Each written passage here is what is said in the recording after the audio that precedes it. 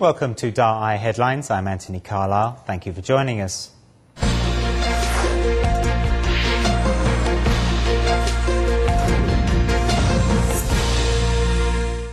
Starting off, Tzu News today. Like many people, when you go shopping at the local store, you probably pack your groceries in a cardboard box. But do you know how that box can be reused? At Jingsi Culture, which runs Tzu's bookstores and cafes, in a few simple steps, over 90% of their boxes are recycled. The scheme not only cuts the cost of packaging, but saves a few trees from being cut down too. Around a dozen volunteers are working in Jingsi Culture. Packets of mixed grain powder are tipped on the table to be repacked. But what will happen to the empty box thrown to one side? Well, it's not going to the waste bin. If you look on the other side of the room, a volunteer really is ironing, not clothes, but the discarded cardboard boxes. We've seen one cardboard box can be reused 8 or 9. We've even discovered some boxes have been used 10 or more times. Your eyes are not deceiving you. The volunteer in the corner is ironing the tape on the cardboard boxes. At Jingsi Culture, the tape on every recycled box is carefully steamed off with an iron. Over 90% of the boxes can be used again, good as new. For every 10 boxes, we can reuse at least 9 or even more. With a little attention to the small details, a box that could only be used once can not only be given a new lease of life, but can help stop logging and save the forests.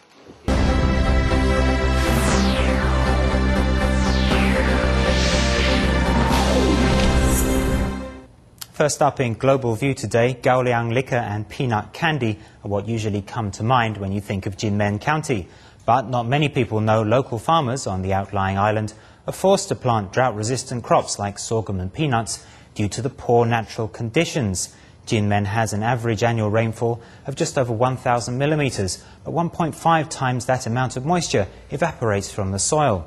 Relying on rainfall for irrigation is almost impossible. So farmers are forced to use well water, which makes the simple step of watering the fields an arduous job. From the shoreline of the Taiwan-held outlying island of Kinmen, you can see the coastal Chinese city of Xiamen. That is how close they are. Apart from local products, since the opening of the cross-strait direct trade, anything from Taiwan and China can be found here in the hustle and bustle of the local market in Kinmen County. As well as its quiet country roads and simple way of life, Kinmen's reputation as Taiwan's military stronghold and home of ancient Chinese architecture has drawn in 40,000 tourists a month since 1993. Traditional village architecture, westernized buildings, and statues of winged lion god are what tourists remember the most about their visits to Kinmen. Few of them notice that the frontline island has been suffering from severe water shortage for many years. Mentioning Kinmen and Gaoliang liquor is usually the first thing that comes to mind. The main ingredient, sorghum, requires little irrigation, hence it is ideal for Kinmen's arid farmland and dry climate. When the typhoon is over on the Taiwan island, we still don't get any rain.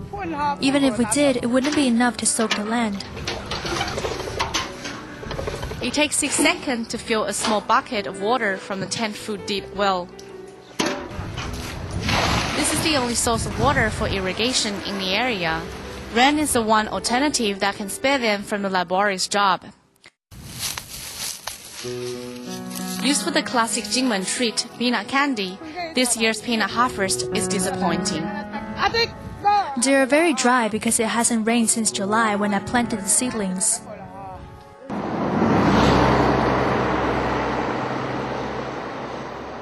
Despite the trouble, having a well on the farm is considered lucky. For 75-year-old Mr. Yang, in order to water his crops, he needs to carry 8 buckets of water at least twice a day from a well that is located miles away. God just doesn't want to give us any rain. It rains all the time on Taiwan Island, but never in Kinmen. All the water comes from the well. We use a pump to draw water from it. Even with a pump, the speed of filling up these 31 buckets can barely keep up with how fast the soil absorbs water. One well is not even enough for one household's use. The well may be able to solve the irrigation problem for now, But if excessive pumping continues, groundwater depletion is just a matter of time. The changing climate is the subject of our next item from Europe, where the greatest chance of seeing dolphins in their natural habitat would usually be the warm reaches of the Mediterranean Sea. However, for the first time in several years, they have been sighted in the Baltic region. At first, observers were unsure of exactly what the animals were, but experts have confirmed that they are the common dolphin. The last time a dolphin was spotted in the Baltic was 2001. But recently, something attracted these fun-loving creatures back to the region. Off the northern coast of Germany, near an island called Hidden Sea, border patrol boat BP-21 discovered 2 dolphins.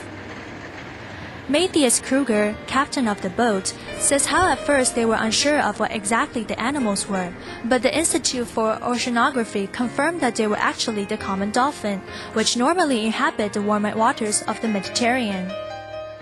We have been observing porpoises in the Baltic Sea for many years, also in support of the Institute for Oceanography. When we discovered the animals, we were wondering because porpoises usually are smaller and more compact. Then we thought it could be a different animal, maybe even a dolphin from the Mediterranean Sea. After talking to a woman from the Institute for Oceanography, it was confirmed that it actually is the common dolphin, not in the Mediterranean, but in the Baltic Sea. Captain Kruger also says that the dolphin were very trusting, swimming very close to the boat, and that the older dolphin was even suckling its young. It's a very interesting story, also for the officers. The dolphins were very trusting, only 2 or 3 meters away from the boat. They were playing with each other, and we could even see how the older animal suckled its young. We were told that this very rarely happens. Dr. Harold Bank, director of the German Oceanographic Museum, says that it is very rare for the dolphin to be suckling its calf in the presence of the police boat. He also says that it seems these dolphins are actually appearing in the Baltic more frequently. Some of my colleagues who are observing the distribution of dolphins over years think that dolphins spotted in the Baltic Sea or North Sea from time to time now actually appear. The dolphins swam alongside the patrol boat for 4 hours, frequently making leaps and dives in and out of the water.